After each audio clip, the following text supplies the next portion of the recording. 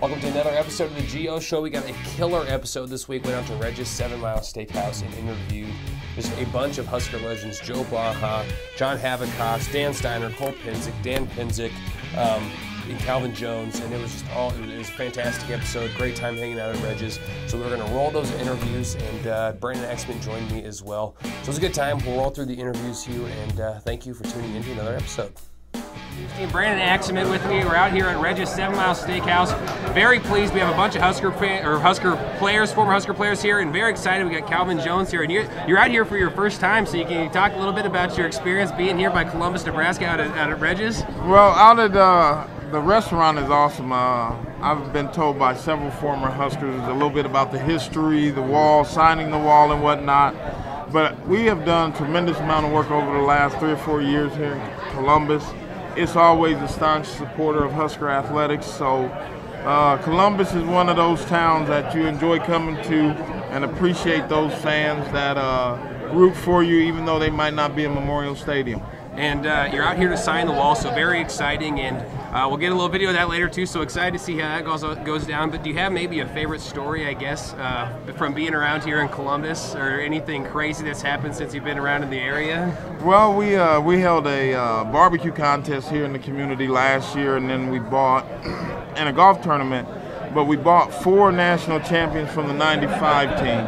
And one of those was Dwayne Harris. And I don't believe he slept that night. And we teed off about 8 in the morning. Yeah. And it's about 30 degrees. Oh, okay. So pretty great. Did you golf all right at least? Oh yeah. We had a bunch of fun, a lot of former Huskers. But again, we came because we wanted to celebrate that '95 championship team with the community. So a lot of the community came out and actually watched the Miami game. But I think that was a real foundation that propelled the '94, '95, and also the '97 teams. It was just something about that recruiting class, myself, a lot of the pipeline guys, Zach Wiegert, Brendan Stein, those guys. So it was just getting over that hump, because so many years we would go down to Miami and we'd be so close. And, you know, coach and team in Nebraska, we just needed that little push. And so really, if you talk to a lot of the guys on '94 and '95, they will tell you how significant that '93 team was.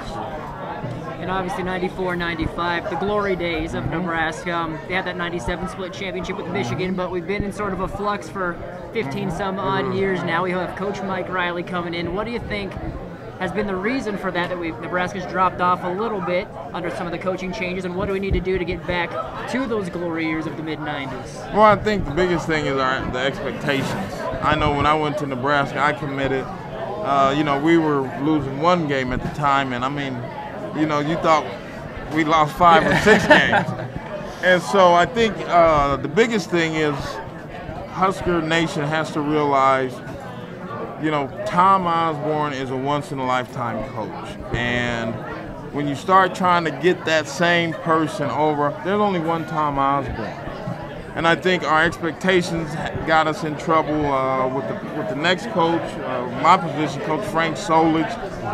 You know, I'm in agreement with a lot of folks, you know, how do you let a 9-3 coach go? And then, of course, the next coach, it was just really tough.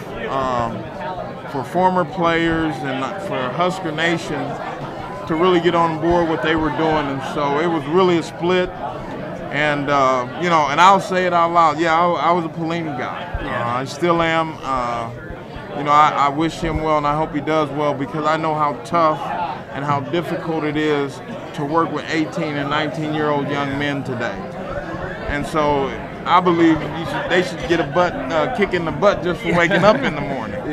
You know, so, you know, Nebraska has always and always will be a tough place to coach and play. When you look at kind of expanding on that, you look at the expectation they have for coaches and how quick they expect you to be successful.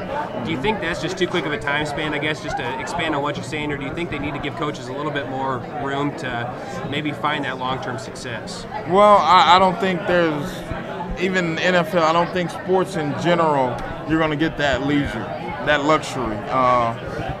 You know, I think a coach normally is going to have 3 or 4 years. Nebraska, for us, you know, we were consistent with that 9-3. So, you know, it was okay because that was what a lot of the other teams around the nation. But the biggest problem I think we have, and I think it goes all the way back to Coach Osborne, is recruiting. You know, kids can go 50 miles from home down in Louisiana, Texas, and they're on TV. So recruiting is really the name of the game in college football, if you ask me. And when you have to compete with Jim Harbaugh and you have to compete against Urban Meyer, you have got to be getting in those 5-star athletes' homes and being able to talk to them. So, you know, what do I expect this coaching staff to do? Really and honestly, I hope they can get over the hump as far as recruiting, because that has been the issues with the last 3 or 4 coaches. Well, 20-plus years we've been in this rut. It's all been about recruiting. Well, and expanding on that, the big news in Husker Nation is Keyshawn Johnson Jr. committed, 4-star athlete. So expanding on that, I guess, what was your assessment of Coach Riley in his first year? And then you're obviously seeing some big recruits coming in, at least with Johnson. And how do you feel the Nebraska team's moving forward? Well, I think they had a good recruiting plan. I think they can build upon that. Now, me personally, I've never gotten into recruiting just because I know come August, you come from high school, you got to strap it up, and it's big boy football. Yeah. And some guys never get over the hump, because as an athlete, there's either you're going to go forward or you're going to go backwards. There is no medium. And so, you know, we've had 5-star from previous coaching staff. And I'm like, 5-star? Oh, okay. I know some kids that was in Class B and C in Nebraska that could have played. Yeah. But I think, you know, I think we just have to, we can't be patient. We're not going to be patient. I think this year is more about his system. I got on board during the bowl period. I just could see some things that were happening internally with the team, and that comes from the leadership, and that goes right along with recruiting.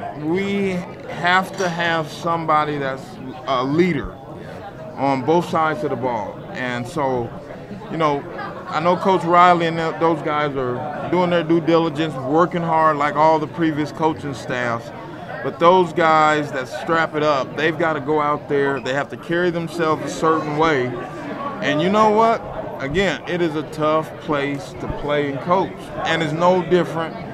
I went to school 20 years after Johnny. I mean, and they were still holding our feet to the fire. Yeah. So, you know, that's what makes up Husker Nation. Well, Calvin, hey, I appreciate you sitting down and nice talking to you guys. Yeah, it's a pleasure. We're glad to have you out here. We're glad to have you guys watching us as well. For Brandon, Aksamit, and Calvin, we will be right back with more of the Geo Show right after this. Calvin's got to get the side of the wall here soon, so we're going to go do that, and we will be back in a little bit.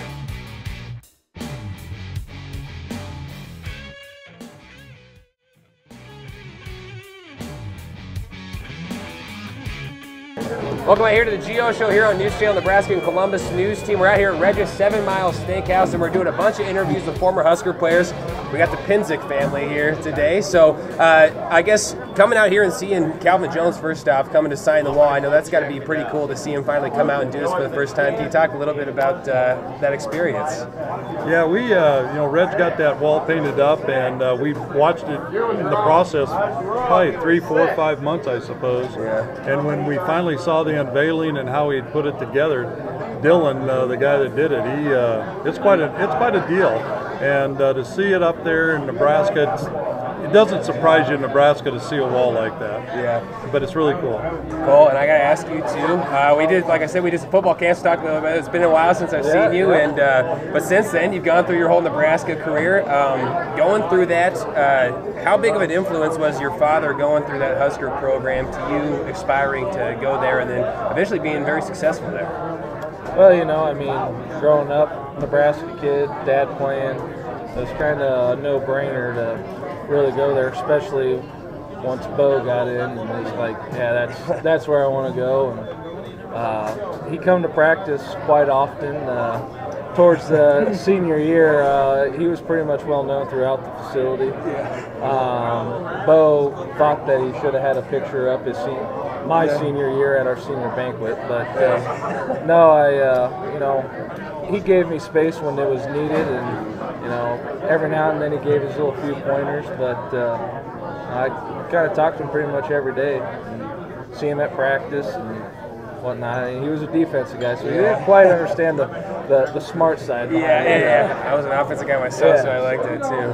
Well, a little bit removed now from your playing time with Coach Bo, obviously something you've made public. You're a big supporter of Bo. What were just your thoughts? I want to get both years, but we'll start with the younger one first. How Nebraska was in its first year with Coach Mike Riley. Do you feel the program's going in the right direction? Do you like what you see? Or I guess your thoughts as Nebraska moves forward with the football season? Well, as like you said, I was a big Bo supporter, still love him. You know, I guess I'm excited to where it's going.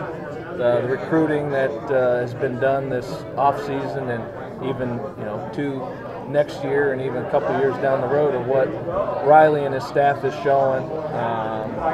Talking to the guys that I still know, you know, they love the old coaching staff, but they like the new staff too. It's different.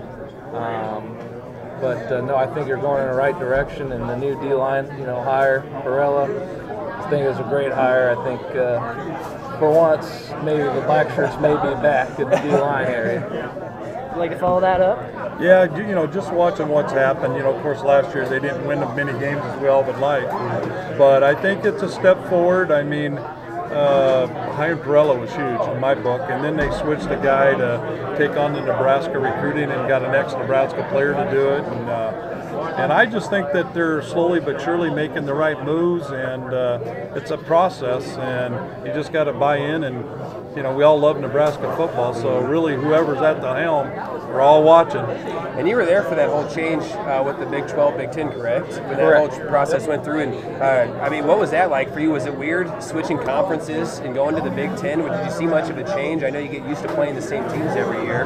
Was it a little different for you? My first 2 years I was Big 12, and then the last 3 I was Big 10. And I guess I got to play a few times.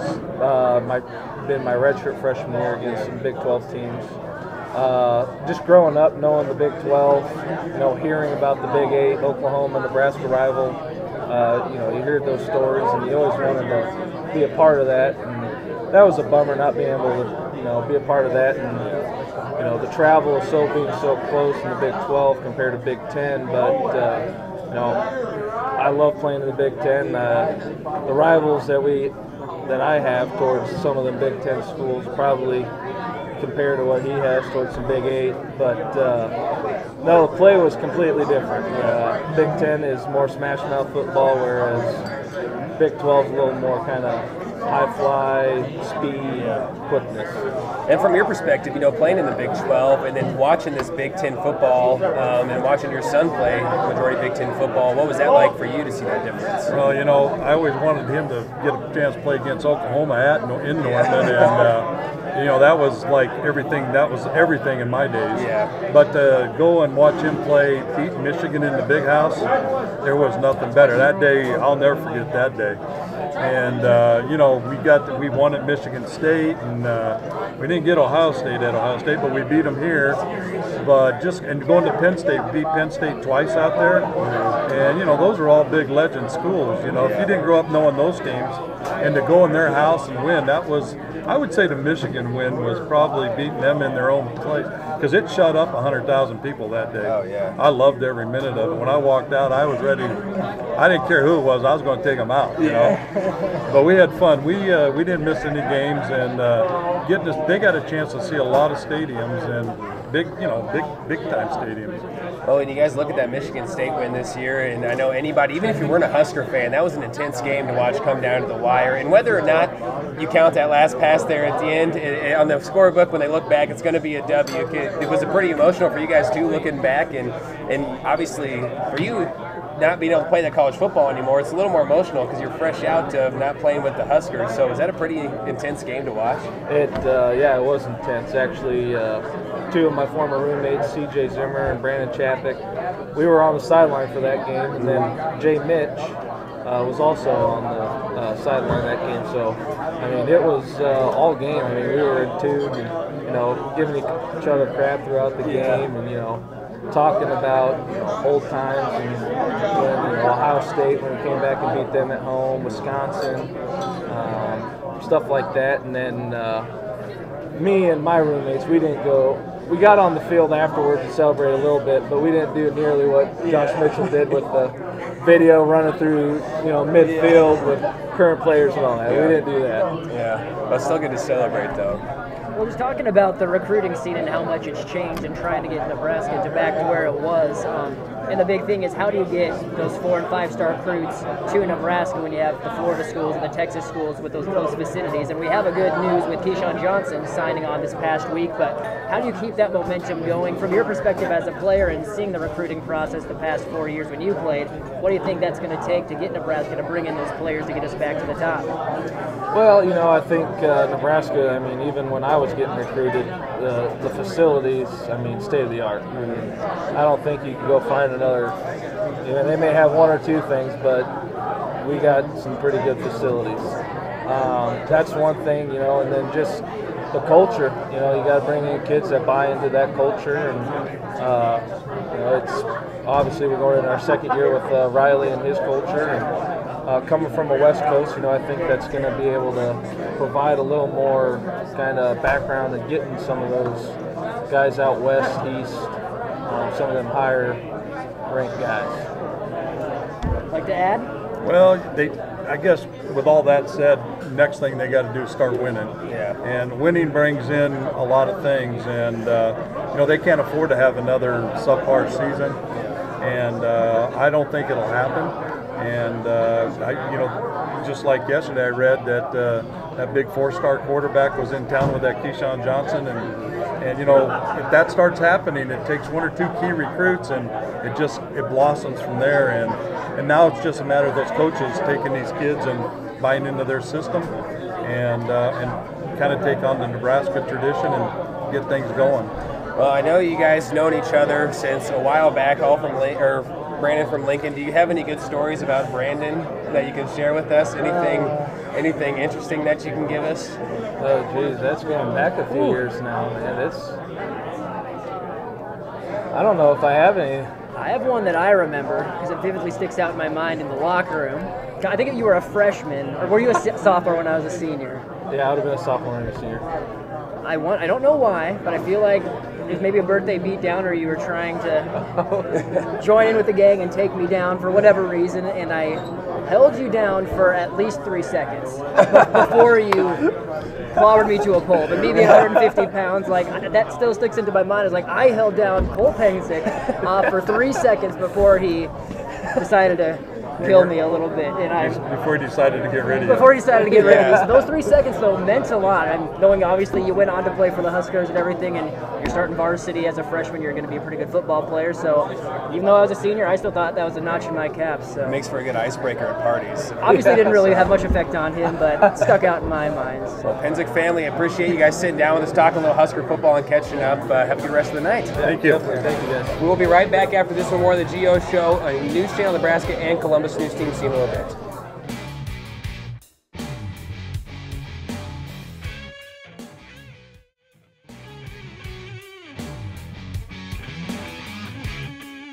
So Dan is my former coach, and so we'll get to you in a little bit, Dan. But John, I gotta say, offensive lineman. Yep. That's probably one of the craziest groups when you go through college. The O-linemen are kind of the wildest group of guys to work with, and so do you have any good stories of maybe anything that's, I guess, worthy of being on TV that's still safe for TV? I know it's a little while, but you got any good stories for us? No, none.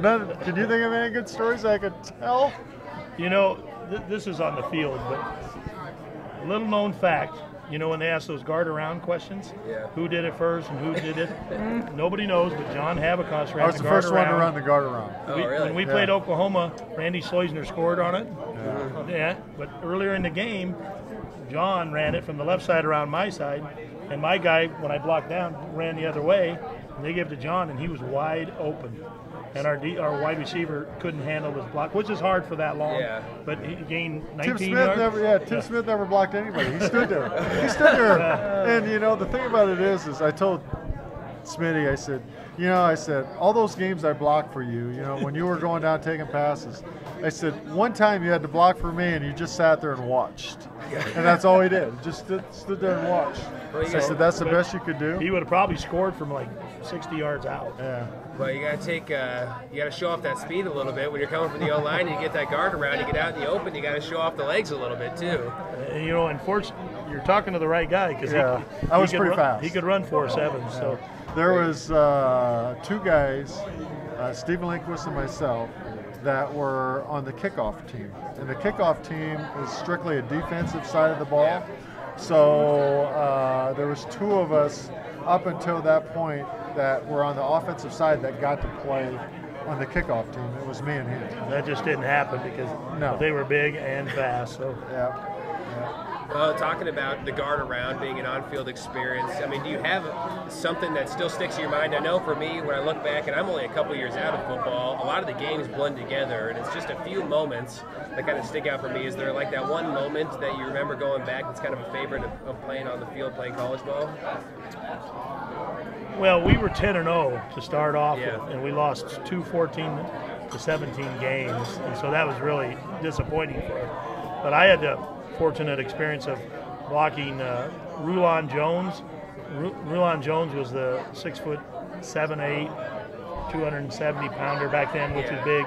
And before the season, he had came into Lincoln on an airport stop, and he got in trouble with the police at the airport. He put his fist through a window, and I knew I was going to block this guy to start the season, and so he came in and we played Utah State, and so I'm kind of scared to death, but I ended up doing a good job. He's tall and skinny, and so I stayed low on him, and he couldn't handle that. But he ended up like 4 years later being the #1 highest paid. I played with him in Denver. Yeah, and he was the highest paid NFL defender, and like $875,000 at the time for Denver. Yeah, that's crazy. I mean, well, we're coming up here on NFL draft and everything. Can you talk a little bit about your experience back in the day of making that transition? Is it, I mean, what was that like back in the day? I mean, now it's pretty publicized, pretty media. Everything is on TV, so you don't miss anything. You talk about your experience doing that? It's completely different back then what it was today. When we went to UNL, it was big in Nebraska. And it's a big step up going from high school to college, but it's even a bigger step going from college to the NFL. And when you go to the NFL, everybody's good. Everybody's there because they're good. So it isn't like you're going in there and you have a leg up because you're that much better than the next guy. It's a lot of it's luck and being with the right team at the right time. So. And just going along those lines, besides the luck and being with the right team, the right philosophy, I guess you'd say, coaching-wise, how do you separate yourself, or how do those players separate themselves to be the best when there's all that talent that's all right about the top? We had 2 weeks of rookie ball where all the draftees and free agents come in and they practice. And then the first day that the vets all came in, and the very first practice of the very first day the vets were there, I got in a fight with a vet. So it was me and him going at it, and afterwards, nobody gets hurt because you're in your helmet and pads and everything, And after they pull us aside, Red Miller was our coach for Denver. He comes up to me, he says, "Kid," he says, "I like your spunk." He says, "You proved something to me today just by sticking up for yourself." He says, "Keep it up." And it's just little things like that the head coach sees in you. And whether he keeps you or another kid, it's sticking out maybe that one time that he goes, let's keep that kid around and not that kid. So, like I said, it's just little things and a lot of luck. And looking back on your pro and college ball, which would you say sticks out memory-wise? Which one do you look more fondly on? Can you decipher between the two? Oh, definitely. The guys I made friends, when you go to the NFL, it's a job. And everybody goes their separate ways. But when you're in college, these guys have been my friends ever since we've been in college together. And we still do things together. I don't do anything with the guys I played with in the NFL. It's more of almost like a brotherhood when you're in college. We, us two and Pensick, we flew out to Vegas and Cole. this last fall and watched the UNLV play. And Barney Cotton's their offensive coordinator. He was our age, and so we spent 3 days out there, and just a blast. Good to catch up. It was. You really don't form a tighter bond, I don't think, with anybody than the guys that you're sitting in, because you're sitting in those meetings every day. You're watching film together. It's 4:35 in the morning, and you're doing conditioning during the winter, and it's just kind of an unreal bond. You don't really get a match anywhere else, so that's it's pretty crazy. I know. Looking at the team today, we got Mike Riley going in his second year. Dan, I'll start with you. It was kind of a rough season for Husker fans, and Husker fans are not afraid to let you know how their feelings on how the season goes. But what do you see the outcome and the outlook for Husker football moving forward here in his second year? Well, I was probably one of the antis the whole time. I wasn't a big fan of hiring somebody that hadn't won. And I don't know about John, but when you played down there, you like Nebraska ties. But I saw a lot of good things last year. A lot of things that I don't want to see again, but I think he's done a good job recruiting. The kids, you don't hear the kids say bad words, and about anything that's going on. So that means a lot, when they're out there and they're positive. When you change staffs, that's a good thing, And I think they were positive with Bo, the kids, but they're still positive here, so that's good. John, were you a Bo guy? Are you a Riley guy? Is there? I mean, what's your thoughts on the whole situation as we go into the second year? I like Bo. I got to know Bo because Barney was down there, and I was good friends with Barney. So, I like Bo. I know why they got rid of him. Riley. I think you got to give the guy a chance. He's going to go in there and he's going to do things his way, which maybe isn't the way we were taught, but we were coached by and I'm very biased, but I think the best football coach ever. Tom Osborne was probably one of the best coaches that I could have played for. And so when we try to compare people, we're comparing them to one of the greatest coaches that ever lived. And it's like, how do you go about comparing somebody to that? So I say, everybody, relax, take a deep breath, give Riley a chance, see what he can do, and hopefully he can build some teams and get some things that we're used to winning. Yeah. And we can all take a deep breath and say, it's back to Nebraska football. I have a quick story that you might be like about I always like me and Mr. Pensick. I was the starting left tackle in the spring, and he was one of the starting defensive guys, and we ran 49 sweep, and I did my fire out low and then crab block him, and I got him driving him off the ball, and he's going back, and the guy's running for yards, and pretty soon my head is stuffed onto the ground, and my body, I'm still moving my feet, and he's got my head pushed into the ground. Yeah. Pretty soon I reach up with my hand, the whistle's blown, I reach up and I swat his arm, and all of a sudden I look up, and Coach Osborne's going, "Steiner, don't you ever," and I said, "But he," and and I looked and I went, and I just melted, and I looked back there, and there's Pensick, just laughing and laughing. When you look back at Coach Osborne too, and I'm always interested because there's that different. You got people they call players coaches, and then you got any more managerial coaches. It seems like it's one of those two classifications. To you guys, what did you see Osborne more as the players coach, or more as the managerial style, kind of behind the scenes? He was a business coach. Yeah. He was a great guy, but it was all doing your job. We tried to be better than everybody else mentally and do our job and not make mistakes. And he said, he didn't give you the raw, except a few times, and when he did, you just fly. But when he taught you, you knew it, and it usually worked. He was CEO. Yeah, exactly. He was a big picture guy, and he was one that could always see a lot of different things happening before they happened.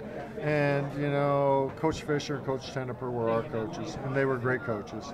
And he wasn't about to step in and tell those guys how to coach us. He let them do it. But like I said, he was the CEO, so he was kind of responsible for all of them. So, like I said, great coach, but he left everybody do their jobs, and if they didn't do them, guess what? You're out the door, and you found somebody that would do the job. Yeah. Well, John, Dan, I appreciate you guys joining us out here and talking a little Husker football and reminiscing on the past. It's a pleasure to have you guys out here. So. Hey, he can tell you that this is the greatest stuff we do yet. Yeah. After 36 years of being out, you just love a chance to gab a little bit. So. Appreciate it, It guys. was fun. Awesome. Brandon Thank with you us. very much. Dan, thank you, John. Thank Appreciate you. it. We will be right back after this with more of the Geo Show here on News Channel Nebraska and Columbus News Team. We'll be back in just a second.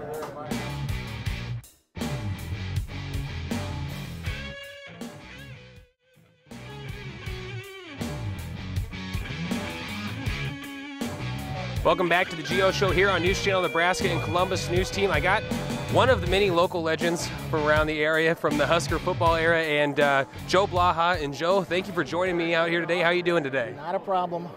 So, I enjoy coming back to town. and nothing like coming out here to Regis, huh? This is a good spot to be, huh? You bet. Good food. Well, looking back, and do you stay up to date pretty much with Husker ball and everything right now? For the most part, yeah. Looking at this last season and looking at Mike Riley here, and he's coming into his second year, do you got any predictions? Well, how do you like how he's working, and do you like everything that's going along with the program right now? They're doing a fantastic job. You know, the coaches are really, you know, they're a great bunch of guys. I've had an opportunity to meet them several times, and I'm very impressed with them. I got to ask you, when you're talking about college football, when that college football season comes around, I know my first couple years out there, every time fall came around, it hit me a little harder that I missed playing the game. What's it like? Is it still the same every time you come around every year? Do you miss playing the game more and more as the years go by? You never stop loving the game. You know, I loved it, and I went on and played a number of professional years, and so yeah, it gets into your blood. You know, you miss it. I got to ask you, too, do you have a favorite Husker story? I know when college football goes around in the teams, there's a lot of wild stuff that goes on. I played, too, and so I know you probably can't share all your stories, but do you have maybe a favorite story back from your playing days, pro or college, that you can share with me? When I was a junior, I mean, I just always thought, you know, we'd be going on our away games, trips, and, you know, one of my best friends was Dick Rupert. He was a guard. Yeah, and I was just, we're going to lose tonight. He was, Joe, you have to be more positive, you know. I mean, I'd have a good game. You know, we were a good team and just solid up and down the line. Well, I got to say, there's always a lot of stuff that goes on in the field, too, and I know it's always interesting interacting with players between plays. Some players, obviously, rival teams, it's a little more intense. Some guys, you know, it's a little friendly, but it's still pretty competitive. Is there anything crazy that ever happened on the field to you? I mean, there was a couple times, you know. Mike Montgomery was a receiver for Kansas State the day that we beat him, and I had all my interceptions. And, you know, Lynn Dickey, who was their quarterback, turned out to be my teammate down at Houston.